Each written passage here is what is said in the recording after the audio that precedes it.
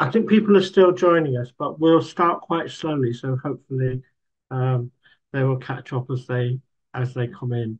I'm Nigel Di Nerona. I'm part of the team presenting. I'll introduce Nisa shortly. So we're talking about a new resource that we've made available to you through the event page, the EVENS teaching data set. We'll talk more about that afterwards.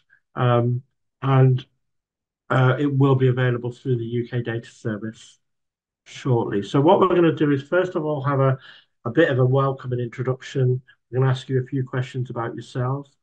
Um, we're then Nisa is then going to talk about the EVENS survey. So this is a cut down version of a previous talk. So there is the link there as well if you want more detail about the EVENS survey itself. I'll be doing a session on teaching with EVENS data and thinking about some of the ideas of what's there. And at the end, we'll kind of give you the opportunity to come back. But we're going to break in the middle. In the button at the bottom, you'll see a Q&A thing. So if you have a question as we're going through, put it in and we will pause at the end of the section about the EVENS survey so we can clarify any questions about that then. So on to the interaction. This is over to Nisa. I'll let her introduce herself first, and then we'll start moving through her presentation. And there's a link here, so the slides will be available on the event page, so you can go and look at the fuller presentation on the Equality for National Survey. Thank you, Nigel, and good morning to you all. It's fantastic to be here with you and to see such diversity and expertise of disciplines and places of employment in the group today. So a very warm welcome to you all. I'm going to take a bit of time now, as Nigel said, to introduce the Evidence for Equality National Survey. And let's start by thinking what's new about EVENS. Why should we be bothered about this new data set that the UK Data Service is supporting us to promote and support the use of? 4 key points. So EVENS is the largest and most comprehensive survey of ethnic and religious minorities in the UK. We can say ever, and certainly in contemporary data. So we have 14,000 participants in the survey. Around 10,000 of those identify as an ethnic minority. So really large sample size compared to other surveys in the UK. So we have here in this data set, novel data in terms of the topic, which I'll come on to, robust data in terms of the method, to present us with a really unique and rich resource for understanding the experiences of minoritized ethnic groups. And one thing to note with EVENS, and that you can find out a lot more about in the other resources from UK Data Service and the EVENS team, is that we use a non-probability survey method for EVENS. I'm not going to go into very much of the detail of that today, but happy to answer questions, and there are the other resources to look at if you're interested in that. So we've got this new resource, but why did we want to collect these new data? Why did we want to know about these experiences? And it comes really from my work as a member of the Centre on the Dynamics of Ethnicity, working with a fantastic team, looking at ethnic inequalities over the last 10 years. And together with others who have been working on racial justice and ethnic inequalities, really became very conscious of the persistence of ethnic inequalities in the UK across social realms, and not really much change in that over the course of this work. And this was really enhanced during the pandemic. It became very evident quite early on during that crisis that ethnic minorities were having very distinct experiences from the general population, and often worse experiences of that pandemic. So we were motivated to collect data to help us understand those distinct experiences and the patterns and processes driving ethnic inequalities. So I led the EVENS project with a large team, including James Nasdu and Laia Bakaris, who have argued in other work that the mortality in areas of high ethnic minority populations were a consequence of social and economic inequalities driven by entrenched structural and institutional racism and racial discrimination. So that's where we as a team within Code and within the EVENS project were coming from. We're concerned about inequalities. We're concerned about racism. But why a new survey? That's the context. But we were also concerned that the data that existed prior to EVENS was deficient for what we wanted to get at in a number of ways.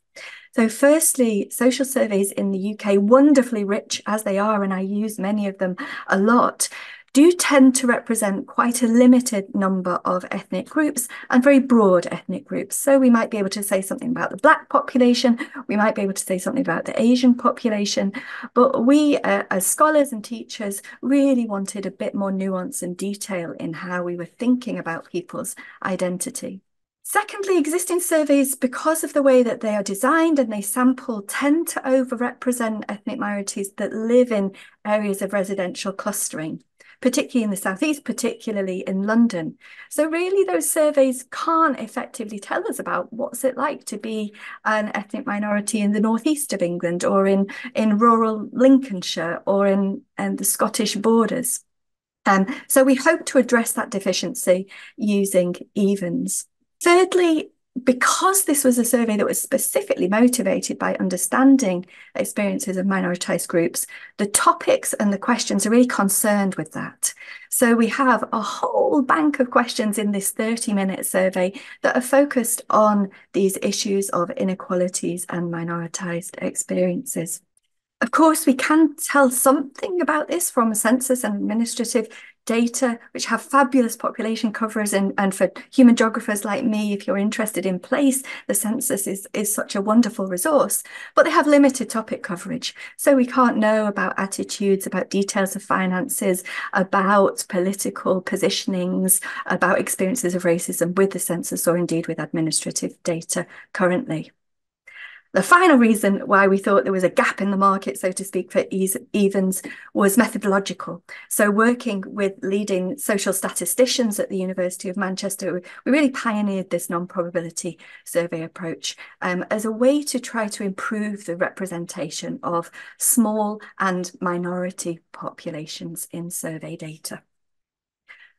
So that's why we produced EVENS as a team within Code. But how did we do it? What did we do to get these 14,000 people into the survey? So we used a non-probability approach, as I've said, with a 30-minute questionnaire, which we developed in collaboration with our partners. And I'm going to come on to the partnerships later because that was a really important part of the approach that we took. This was available online and on the telephone in 14 languages that are listed there. So we tried to be as inclusive as we could with the resources that we had available to us. And it was an open survey. So we didn't approach people and say and invite them to take part in our survey. This non-probability method just says, if you feel that you're an ethnic minority, come and take part in this survey and tell us about your experiences. So it's an open web link, open invitation survey recruitment method. So there's no inclusion or exclusion based on identification, based on neighbourhood. There was a requirement for residency in England, Wales and Scotland to be eligible, and we gave all participants a voucher of £10 upon completion of the survey. The data were collected during the middle of the COVID-19 pandemic, February to October 2021. And we have some original questions in the full questionnaire, plus some that were borrowed from existing surveys, such as a health survey for England, ELSA, Understand Society, and others. We worked with Ipsos to administer the survey, and the whole project received ethical approval, including a number of amendments from the University of Manchester Ethics Panel. So we did set some target quotas by ethnicity, age, sex and region to set to maximise our chance of having representativeness of the sample. And we had an initial screening questionnaire for eligibility in terms of GB residents. And an important part of this methodology, so we have our target quotas, if you like. We say anybody come and take part, but of course we have limited resources to pay this incentive to people, so we can't be open-ended. We can't recruit 50,000 people, much as we might like to. So we have to monitor when we reach our target for a certain group, and then sort of say to anyone else who comes in, I'm sorry that this is full. So we were monitoring on a daily basis, and on that we were adapting our recruitment approaches. So say we wanted to know more about the experiences of older Bangladeshi people in the northwest of England, we could target our recruitment efforts if we weren't meeting our quotas, because we were doing this daily monitoring of the responses. And we used some quite advanced statistical indicators to help us with that targeted recruitment. So key to this was working with partners. And we had a number of fantastic partners that are listed here, aimed really at representing a range of ethnic groups and regions of the UK. So Ethnic Minorities and Youth Support Team in Wales, Friends, Families and Travellers, Stuart Hall Foundation, BMIS in Scotland, Institute for Jewish Policy Research, NHS Race and Health Observatory, Business in the Community, Muslim Council of Britain, Runnymede Trust, the Ubailey Initiative, Race Equality Foundation, Operation Black Vote and the Migrants' Rights Network. So all of these organisations worked with us to promote the survey and recruit to it. And here are some examples of the kinds of advertising and events that we did, the kind of imagery, the kind of branding that we had. So it's quite different from a typical survey approach where people are sampled from a sampling frame and invited to take part. And you can see at the bottom there, I've given some examples of particularly targeted advertising to particular groups. So Friends, Families and Travellers there on the left. We really do work hard to try and get Gypsy, Roma and Traveller participants in the survey. And the bottom right there, you see a bespoke advert for Jewish participants. So with the partnership with Friends, Families and Travellers, I want to dwell on this a little bit because we took what I think is quite an interesting approach to this. So through our monitoring, we saw, not unexpectedly, as this is common in research and including survey research, that we weren't getting the response we hoped for from Roma or Gypsy traveller populations. And we did some focus groups in collaboration with Friends, Families and Travellers, and found that really there were a lot of concerns in the communities around trust, around confidentiality, and with digital literacy. So in partnership with FFT, we took a different approach to the recruitment of these participants, and we trained community interviewers who then went into communities with digital devices and completed face-to-face the interviews for EVENS with people in those communities. And that took part just in a portion of the overall fieldwork time, so in the summer of 2021. And through that, we got 309 participants through that community interviewing method. So for those of you interested in survey methods, I think this is something interesting. And for those of you using the data as well, it's just worth being aware in teaching as well that the sampling approach for these groups is slightly different from the overall sample. So let's come to the sample overall. How did we do in terms of recruiting people across the groups? Well, we met on the whole the target populations, which were linked to the distribution of the population, the ethnic groups in the population overall. In some groups, we exceeded our targets. So, for example, in the Indian group, and for other groups, so the Roma, we didn't quite meet our targets, but still we were quite pleased with how we did. And you can see that there's also a general population sample here, which includes white British, 4,500 here, and that's to enable comparisons across the survey sample. These are the unweighted survey sample sizes. I'll say a little bit about weights in a moment. And we can also see the sample broken down into religion, into region, and into age group. So for those of you who are based in particular parts of the country, it is possible to look in more detail at particular areas. We got pretty good sample in Wales, 900, pretty good sample in Scotland as well, just over 1100, and across other regions of England. On age, the main thing to be aware of in terms of the deficiencies of the sample is the relatively low numbers in the older ages. So with analyses, we are recommending grouping the older groups into 55 plus because of the lower numbers and the distribution of those across the groups in those older ages. So something to work on if we do the survey again, but otherwise the distribution of the sample across these key target variables is pretty good. I want to say just a little bit about weights, not to get too technical, but what the weights do is they enable users of the data to use those data as if they are representative of the general population of Britain. So when you're using the survey data, you need to apply these weights. You need to tell whatever program you're using to use these weights, which it will just run in the background for you. So once you've told it to do it, you don't have to worry about it too much.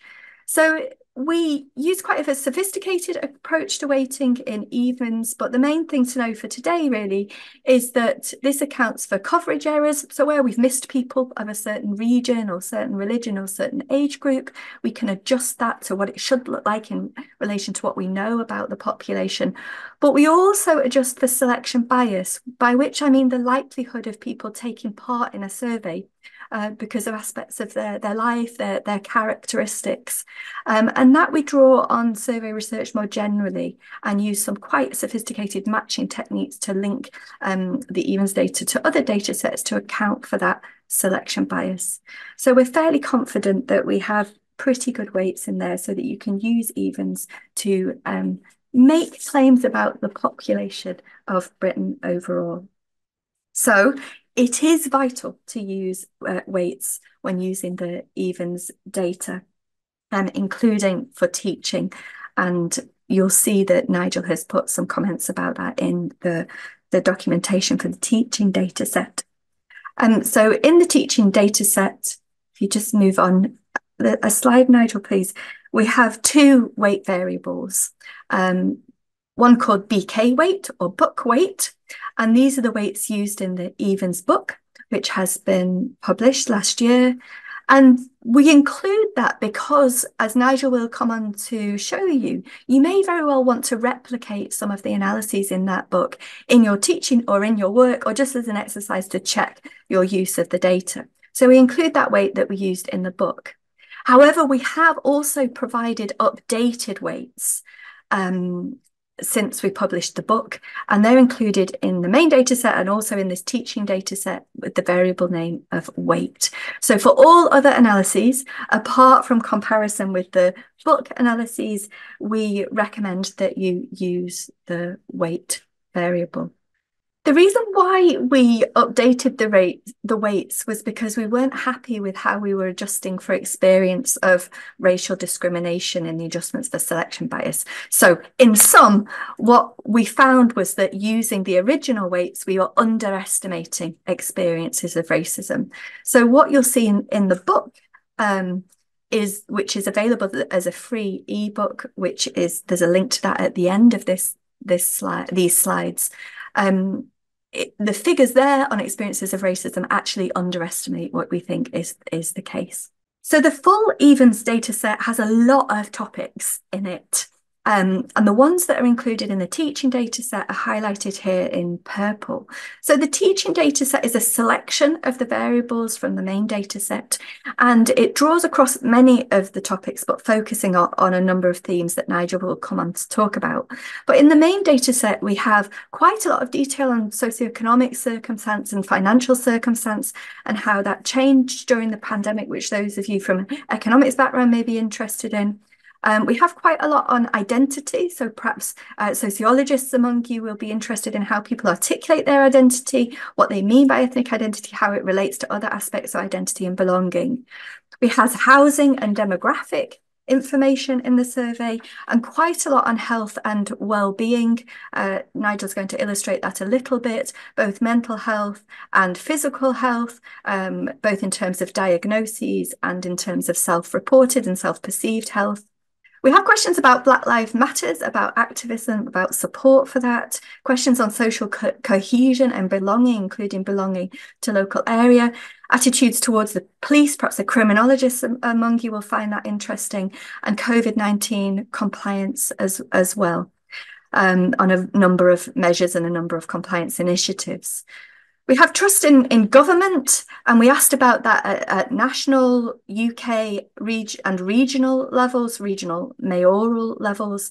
And then we have quite a big module in the data set on racism and discrimination, and that is included in the teaching data set. Let me say a little bit about that racism and discrimination module.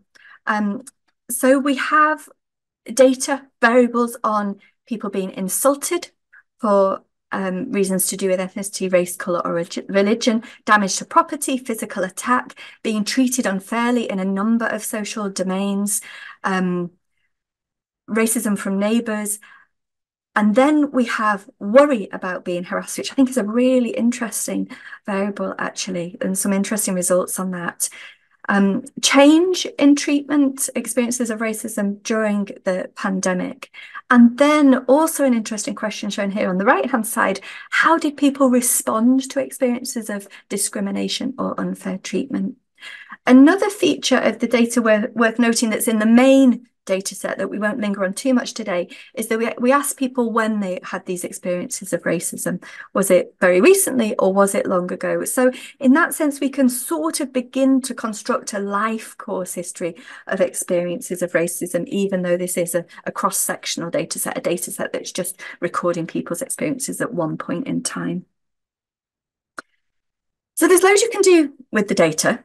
Both in teaching and in research. And this is just a few examples of things that the EVENS and Code team are working on at the moment. So life course experiences of racism across ethnic groups, connections between racism experiences and loneliness, the protective effect of religion for loneliness during the pandemic, social connectedness and loneliness, prevalence of mental disorders during the pandemic by ethnic groups, local belonging and ethnicity, articulations of ethnic identity and how we can think about official ethnic group categories, political trust across ethnic groups, and how this is related to compliance with COVID-19 measures, and methodological papers on producing this non-probability survey. And you can find out a bit about that I've already referred to, which is available free as an ebook. You can also buy it as well if you like, if you want the lovely hard copy, but you can get it instantly from the Policy Press website and also find out more about it from the EVENS web pages on the Code website. And this has lots of thematic chapters covering lots of the topics that I've just mentioned. So that was a relatively brief coverage of what EVENS is about and how we came to do it and something about the survey overall. And I think we're going to pause here to just check some of the questions. Okay, I think we're going to stop the questions there, but keep them coming and we'll pick up again at the end of this. And thanks very much for that interesting session. So I'm going to move on to talking about the teaching data set now. So just to say, first of all, this will be available. It will include the teaching data set. So this has around 67 variables, I think, around that. It's open access. So if you're used to using UK Data Service data, you will know that a lot of our surveys are safeguarded, but we do produce open access versions to support teaching and to support other uses. There's a data dictionary, which gives you a guide to the variables and categories. I didn't include frequencies in there, partly because of the issue with weights. So I didn't try to provide frequencies, but those are fairly easy to generate. And there's a user guide, which talks about how to use EVENS in teaching, which a lot of this material that's coming up comes from. So I think the benefits are, firstly, it's a topic of substantive interest in many disciplines. So I've taught in both sociology and human geography, and I would have bitten the hand off of having a data set like this to teach with because um, students were interested. It linked into other courses they were doing. It connected with substantive topics. So there was a possibility for bringing this into kind of broader discussions. Um, and it offers this comprehensive range of information about ethnic minorities. And the key areas we're kind of offering are on racism, identity, and national belonging, the impact of COVID on health, employment, education, and well-being, and political attitudes and trust. And I think for methodological teaching, it supports descriptive analysis, statistical models, including logistic and linear regression, which are kind of highlighted in the user guide to some extent. Um, and I think the kind of learning outcomes from EVENS are both substantive and methodological. So on the substantive side, it engages with recent data about the real world. So this is a thing that is in our memories. It's not historic. Um, and it's probably quite close to quite a lot of people. It links more naturally with other modules that students are engaged with. And in terms of the requirements from QAA, it addresses curricular inclusion of equality and diversity cross-cutting themes and encourages a critical approach to the use of evidence. Methodologically, I think it's useful for exercises across the kind of general introductory statistical training in social sciences. It encourages better interpretation of data. And because of the way that this data was collected, it stimulates a focus on thinking about data collection and processing. And my experience, I suppose, with lots of students is they want to go and collect their own data.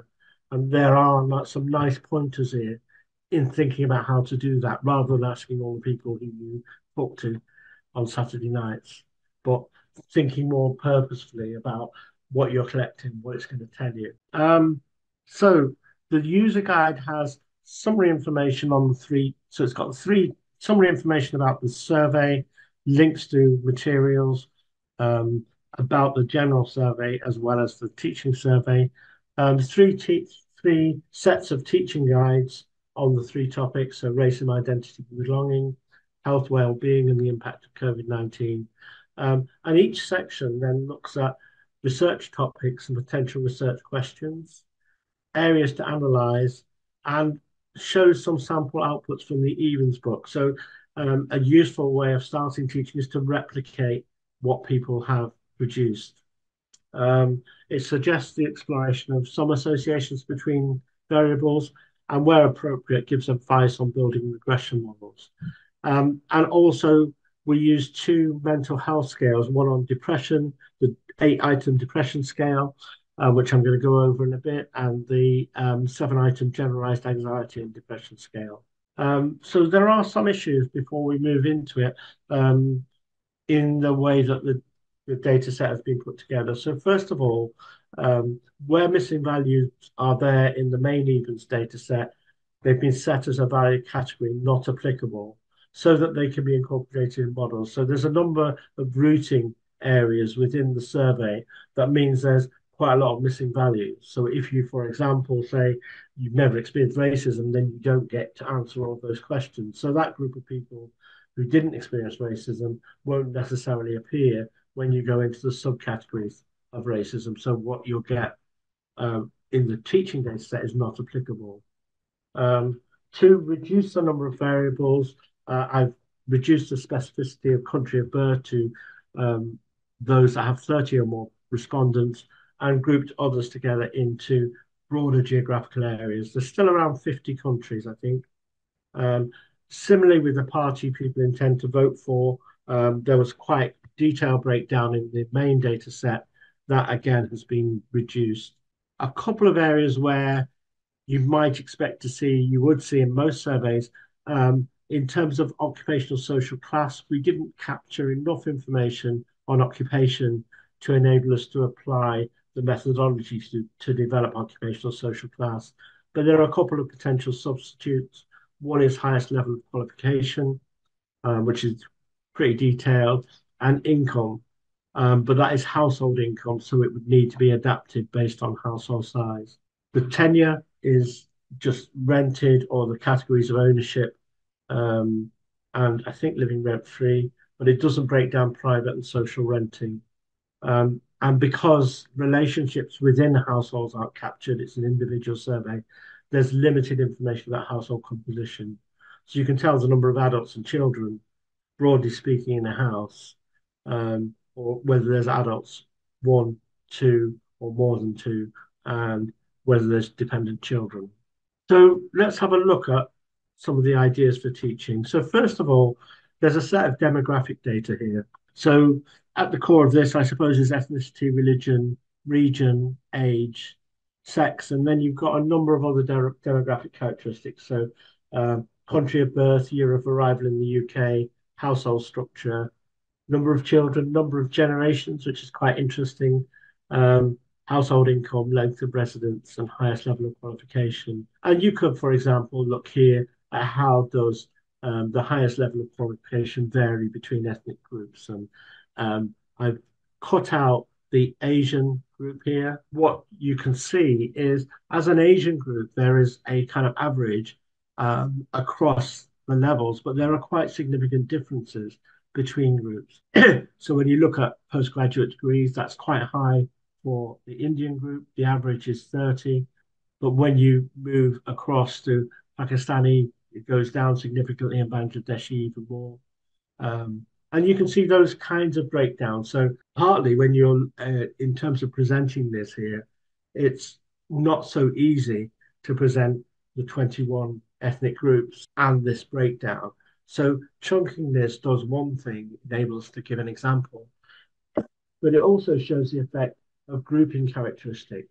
So the higher level ethnic group here has quite a different outcome that doesn't really reflect the diversity between the groups. On racism, identity, and belonging, we've got experiences of racism, whether we feel part of the country, feeling part of Britain, um, England, Scotland, or Wales, feeling British, English, Scottish, Welsh, or people's own ethnic identity. Questions around local belonging and whether that's changed. And that's the kind of defined in the classic way of within 15 minutes, I think, of the area you're living. How you've responded to racism, worry about racism, which Lisa's already talked about, and the importance of the ethnic background and religious background to who you think you are. And in the example, how do experiences of racism in the local neighborhood vary between ethnic groups? And that's what I'm going to show you. And then you might explore how that varies by sex, age, migration history, and region. So this is picking up one of those racism variables and looking at differences. And they are quite stark, really. Um, these are ordered down, but high levels of racism in the neighborhood for those from any other black background, gypsy traveller, Roma, mixed white and black African, etc. And you might, want to think about why that is, and maybe with some geography that would help to break it down, or whether it's about age or sex. So there's a number of interesting areas to explore just from that initial look at the breakdown. This is a really complex set of data, I suppose, for putting it together and trying to group it into things. But it's about health, well-being, and the impact of COVID-19. On the left-hand side, we've got information about subjective health, limiting long-term conditions, and access to care. We've got things around COVID. I think one of the kind of key findings in the book was about experiences of bereavement, differential experiences of bereavement, but also around attitudes to vaccination, having had COVID, having had tests, and whether people use the app. Economic stroke, employment impact, worrying about money, and those kind of home effects, like how many people or what percentage of time were people spending working from home, what was the impact on caring for their children and schooling at home, what kind of lifestyle adjustments did people make, and those are largely framed in terms of financial impacts, I think, but it's the implication is because we had less money or because we could do less, these are the kind of changes we made. And also access to the outdoors, which was a key factor. So do people have private gardens or private spaces they can go to? Do they have shared spaces in the house they live in, or are they reliant on being outdoors? And if they are they near to green spaces, parks, etc.? And then the last set of measures around mental health, I'm going to go into a little bit more. So looking at this is an example from the book around experiences of COVID-related bereavement. And what we can see is kind of quite big differences between different groups here. So the South Asian, Indian, Pakistani, Bangladeshi um, have higher, and Chinese have um, higher levels, or are more likely to have experienced bereavements than the white group, which is a comparator. Similarly for white, Irish, Gypsy, Traveller, Jewish. So looking down that list, it does look like there was quite um, a difference between most ethnic groups and the white British. Um, Less so on bereavement of any kind, but still significant patterns. And this is one of those examples where you could replicate this within class using the data and the weight from the book. So the last section is on political attitudes and behaviour. So it's got interest in politics, intention to vote, trust in the government handling of COVID-19. And as Lisa said, that's trusting government at different levels. So people asked whether they trusted the UK government, whether they trusted their own government, whether they trusted their local mayor.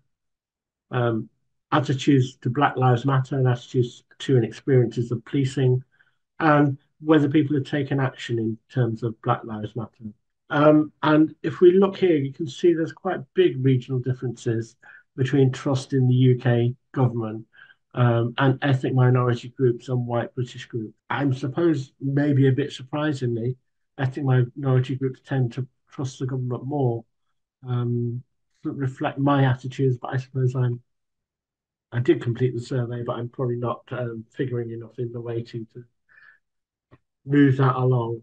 Um, and then I wanted to talk about these measures of depression and anxiety. Um, so there are two sets of scales. So this scale is the depression scale. It's a standard scale. It asks you these sets of questions. And I used SPSS when I was looking at this. I'm aware that factors operate quite differently in different packages. So this is something you need to experiment with before. But potentially you could generate one factor for all questions, or you could generate a second factor. Or if you're working with students, you could say, let's put these together out, how are we going to put these together and work out how to do that with the students. A kind of positive thing I've done, I think, in the past. But overall, it gives you a measure of depression, which is relatively well recognized and is used in the EVENS book. The next one is slightly more complicated. So ask over the last 2 weeks how often you've been bothered by these different problems. My screen sharing stops me seeing the answers at the bottom, but in essence, you derive a score based on all of those answers. So you add up the columns and arrive at a single score, which gives you generalized anxiety measure. Again, a useful thing if you're thinking about how are people feeling, potentially very useful for linear regression. So that's me. If there are any questions now, we can pick those up around the teaching data set or more generally. So as I said, just to reinforce, if you do have things you would like to share with us, it will be great and to hear about the experience of this, because if the bid for code mark whatever is successful, there will be a new survey, or it's a part of the components of that survey. So to hear how you're using it, maybe the kind of edges you butt up against that would be useful to include in the new version would be great material for Lisa to take forward into the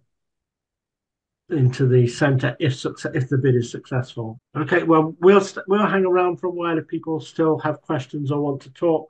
But thank you very much for attending. Hopefully you've got something useful from the session. Thanks very much, everyone. Enjoy the data set.